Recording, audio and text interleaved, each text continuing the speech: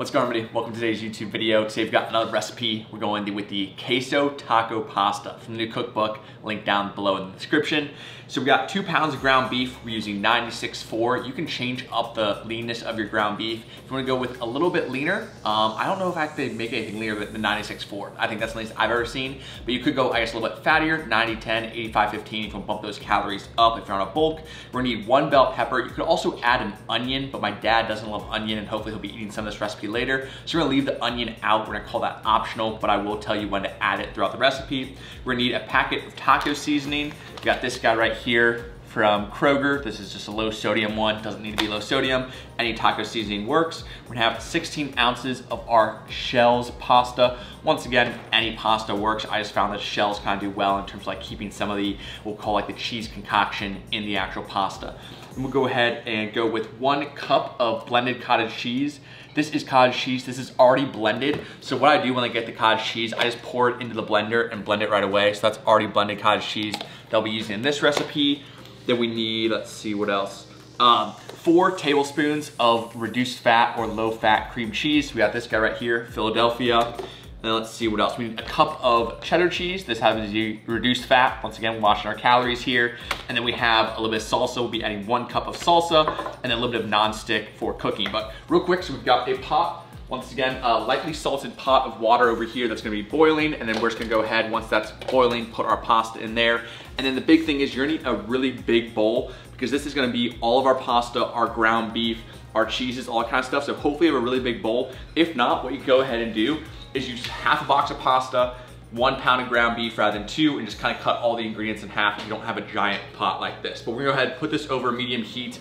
And then what we need to do, it's gonna be really simple. We're gonna cup our bell pepper, we're gonna add our ground beef into here. We're gonna go ahead and cook up our ground beef, and then we're gonna add our taco seasoning, mix that up, and then basically add everything. But I'll show you guys that process, but for now, we're gonna put this over medium heat, cut the bell pepper, brown the ground beef, and I'll show you guys when we add the taco seasoning. Now our big pot over medium heat, so we're gonna hit that with some non-stick. Then we're gonna throw down our 2 pounds of ground beef as well as our chopped up bell pepper. This is where you'd also add the chopped up onion if you had it. There we go. 1, 2. Do that. Separate those a little bit so we can get a little bit of browning on each side, maybe. There we go. And then I'll add the bell pepper in now. Once again, I don't think it really matters. Some people will wait, some people will add it later, some people will add it with it. If you are gonna add the onion, definitely add the onion with the ground beef so it kind of cooks and mixes in. But I just add that now. We're gonna let that brown for a little bit and then go ahead and mix it up. And then our pasta water is boiling. We can go ahead and add our pasta in. Once again, this is a 16 ounce or 1 pound, 16 ounce box of shells. And then for pasta, just use the box instructions, 8 to 9 minutes until al dente are done. And yeah, we're just gonna leave the pasta to cook, the beef to brown, and then we'll combine everything into the big pot. Now we got our taco meat nice and brown, our bell peppers in there. We're gonna add, actually we're gonna turn the heat down first, go to a low or a simmer, add our taco seasoning in there. And then our pasta still has about 4 minutes left. So we're gonna go ahead and give this a mix, make sure the taco seasoning mix well, put that on a simmer, and basically just gotta wait for the pasta to be done cooking, add that in the bowl along with all of our cheeses. But yeah, it's coming along nice. Now our pasta is done cooking, so we're gonna go ahead and take that. Luckily, this pot has a built-in strainer, so we go ahead and use that. Before we pour all the pasta water out, we're gonna save a little bit, just in case our mixture is a little bit too thick. We're gonna add some pasta water in later. I like to save about a cup. I've never used a full cup, but I said better safe than sorry in that regard. Go ahead and drain the rest of that. Watch the steam, it's gonna be hot.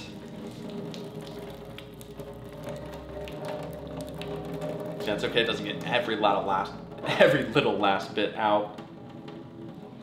One more turn. All right, that should be good. We'll go ahead and take our pasta now over to our meat. I did go ahead and turn the heat off because between the pasta and the meat, it's gonna be plenty hot. Add that in there. We'll give it one quick little mix and then we'll start to add our cheeses in. So we're gonna do this. Also, as far as the ground beef, you could use chicken, you could use ground chicken, you could use ground turkey, really whatever you want. Really feel free to mix it up as well as the pastas once again. decently mixed. Okay, so now we're gonna do a couple things. First, we're gonna add the cottage cheese. So once again, we're doing 1 cup of cottage cheese, 1 cup of salsa, 1 cup of our cheddar cheese, and about 4 tablespoons of the Philadelphia cream cheese, which I'll measure out here in a second. So as far as this goes, we're gonna just take our measuring cup, pour it into there. That's close enough. Boom. So we got that guy. Set that to the side. I think there's always a decent amount left, but it is what it is. We'll get to that in a second. We're gonna add our cottage cheese as well. And this, the way I like to do it is just go ahead and measure it out on a food scale. Be about 61 grams. So that's zeroed out. Do that. See how much that was. 32 grams, pretty much the exact same amount is needed. Let's see, 59. 65, close enough. We need 63 or 62. So 3 grams over, but no big deal. So I'll be left on a spoon anyways. Boom, so we got that guy. Give it a little bit of a mix. And the big thing right now is just we need everything to kind of come up to temperature, especially the cream cheese. Because this be cold, we want it to actually kind of, once again, or liquefy, I guess you would call it. We got our cheddar cheese. I used 1 cup yesterday. The bag is 2 cups in of itself. So even if it's not exact 1 cup, it's gonna be close enough. We'll add that guy in as well. Oh, we got Maisie. We gotta pay the cheese tax. Cheese tax, cheese tax. Just a little bit. Once again, so this is gonna take a little bit of time to mix in. And the last thing we need is our cup of salsa. Once again, whatever salsa you want. This happens to be, what is this, paste? Medium salsa? But really whatever salsa you want. So crack that guy. Use our measuring, ooh, that's hot. Use our measuring cup. A little bit more than a cup, but that works as well. It's gonna be messy. And we'll go ahead and mix that up. I'll probably just off screen because it takes a little bit of time to mix. And if I do need, if it is a little bit too clumpy, a little bit too thick, I'll have some of that pasta water on the side to add to it. But for now, we're just gonna go ahead, take our time, mix it so we don't spill. We got all the cheese in there, all the pasta. We're gonna get that nice mixed up, all the cheese melted. I'll come back with basically a serving, or I guess probably 2 servings. I'm very hungry right now, but I'll go ahead and make myself a plate. We'll go over the macros. Some cheese. Did you get some cheese? And here we have our final product. Once again, I did actually not use any of the pasta water. If you think it's a little bit too thick, then you can definitely add some pasta water, but I personally find that kind of perfect. Like I want it very creamy, I want it really cheesy, but if you want a little bit thinner, add some of that pasta water. But for me, didn't end up using any of it, no worries there. Glad we saved it just in case. And as far as the macros go, so let me see. So for this entire crock pot, let me go ahead and actually pull those numbers up. So if this entire pot, it actually comes out to be 403 grams of carbs, 83 grams of fat, and 314 grams of protein to be 3,660 calories. So I use MyFitnessPal to track the meals. So, did it zoom in? No? Well, yeah, it did a little bit. Oh, it did a little bit. Well, I'll pop up on the screen. But basically, for the cookbook, I decided to break this down into about 8 meals because when I do typical recipes or serving sizes, I want to be around like 500 calories, give or take maybe 100. So this is what I kind of assume is about 1/8. Oh my gosh, can you see Maisie? She wants some. So as far as how to break this up, so typically once again, if I was on my own or if I was at our new apartment, I would go ahead and grab, let's see, a bunch of these like Tupperware containers and basically split it up into 8 servings, kind of eyeball it.